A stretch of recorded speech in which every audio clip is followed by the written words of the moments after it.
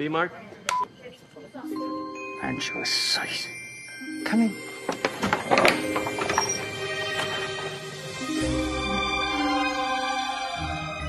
If there's an opportunity for humor, I'm going to grab it.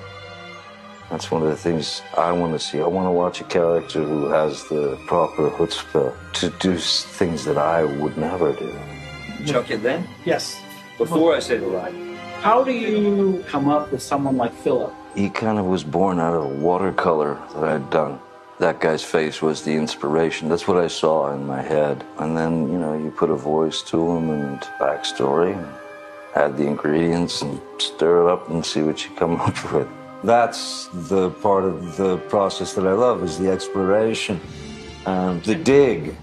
You know, you're trying to find these parts and piece them together. And I'll read the script first time and I'll make just notes, automatic notes. You know, I don't even think about what I'm writing. Just first thought, bam, put it down, give it a minute, and then go at it again and try and beat the first thought.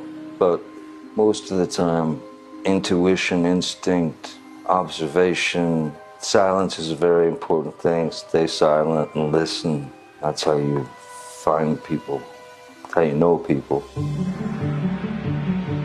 Is part of your method writing like a backstory? Sure, yeah. You need to have some idea of what makes this person the way he is.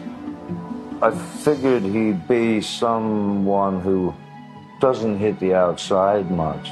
I figured that he would stay inside with his trinkets and his things and his memories, and his vision is impaired. You know, he's essentially blind.